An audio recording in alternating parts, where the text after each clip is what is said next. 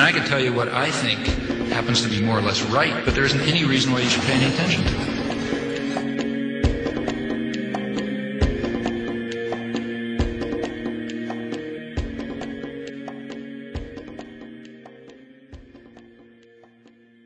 Now you know why they're out to destroy you. Today there is so much confusion about what Christianity is, because everything I thought that was Christianity, I found out wasn't.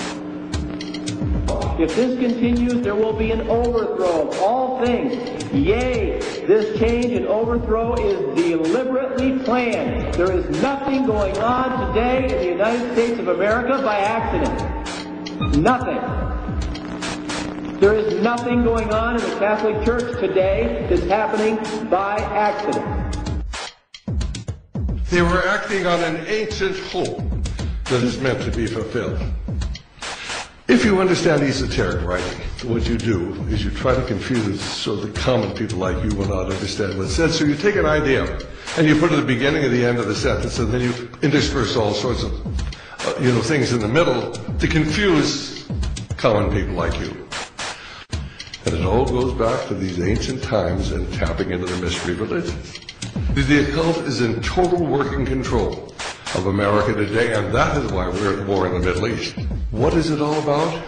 It is part of the continuing world revolution. It is part of the move to bring about World War III and ultimately then the one world order and the new world religion.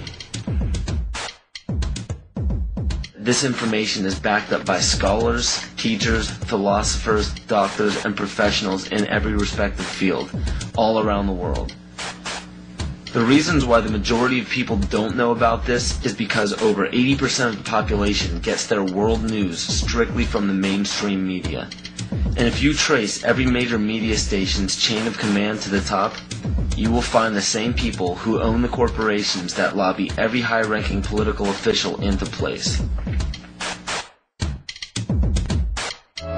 It's a media obsolete, a media obsolete. The whole media is controlled by a few corporations thanks to deregulation by the FCC. You mean Disney, Fox, Westinghouse, and good old GE? They own networks from CBS to CNBC.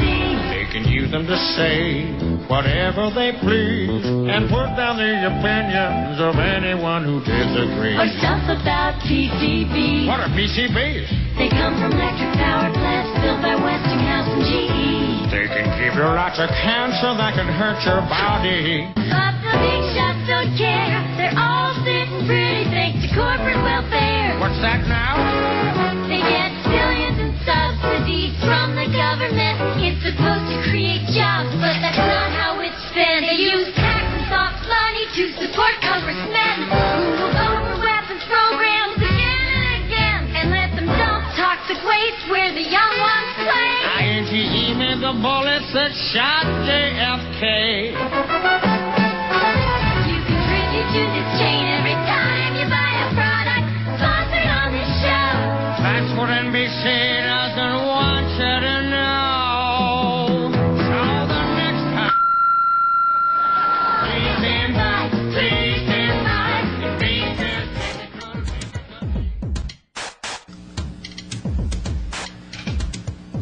And for those of you who are unaware of this one world government and one world religion, I challenge you to do an internet search on the New World Order. You will be overwhelmed by the amount of people trying to get the word out to the masses. This exemplifies the findings that 87% of the population formulates their belief structure according to other people's ideas. Only 13% formulate their beliefs on logic and evaluation. And sadly, the two greatest factors that lead to the ignorance of the public are as follows. You support the mission from here? How brave you are! Real careful as you march towards that Capitol building. Be real careful or who you think is in there waiting to help you. Be real careful.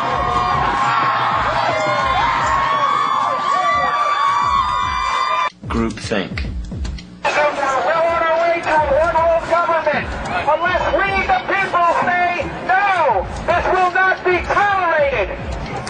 It is a term to describe a group unwilling to look beyond the overall consensus of the herd.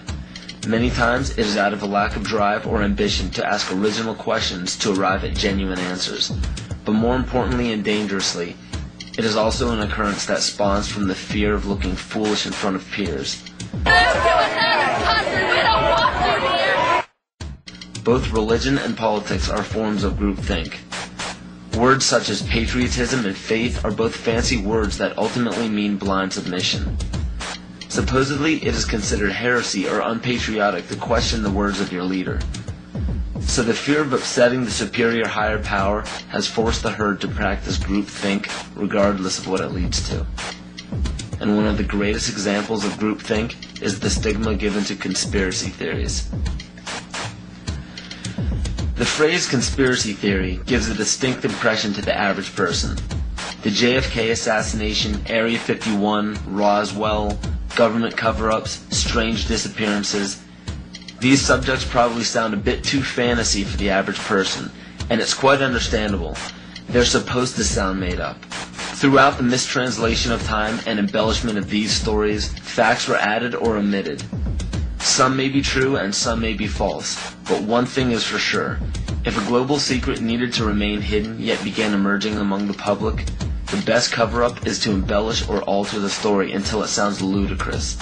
So what happens when the secret involves the government and the government has intimate ties to the mainstream media? And the mainstream media, as said before, has been proven to sway at least 80% of the public's opinion. The logic is undeniable. Media in every form is put in place to make people feel stupid for even keeping an open mind towards conspiracy theories. Movies, books, fairy tales, and folklore are all tools to make the average person feel insane for supporting or believing in a conspiracy. And why shouldn't they? Our leaders have no problems telling us not to investigate or believe in these theories. Let us never tolerate outrageous conspiracy theories concerning the attacks of September the 11th.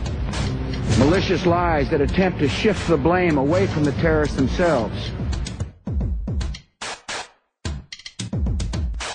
The most basic of pagan practices is the control of human population to have a perfect balance between man and nature. The goal is to bring the population down to 500 million, which is over a 90% reduction in humanity. Now that we have abandoned everything we've been trained to think prior to this moment, we can start looking at the world for what it is, instead of what people tell us it is. Open your eyes today as if you've never seen the world before, and you will begin to notice that the goal of population reduction is everywhere around us.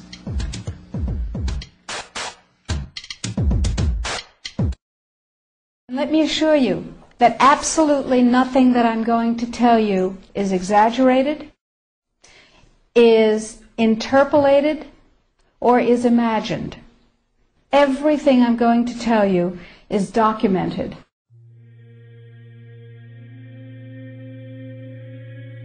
He who controls food controls the world. Well, they said in 1962, we're going to work toward total global implementation of Codex Alimentarius on December 31st, 2009. They were sort of guidelines. Now, Codex Alimentarius Commission is administered by the World Health Organization, WHO, and the FAO, the Food and Agriculture Organization. They fund Codex and they run it at the request of the UN. So they're mommy and daddy to Codex Alimentarius. In 1994, Codex, with no notice here in this country whatsoever, declared nutrients, put on your intellectual seatbelts, declared nutrients to be toxins. They're poisons. Under Codex, every dairy cow on the planet must be treated with Monsanto's recombinant bovine growth hormone. Furthermore, under Codex, every animal used for food on the planet must be treated with subclinical antibiotics and must be treated with exogenous growth hormones.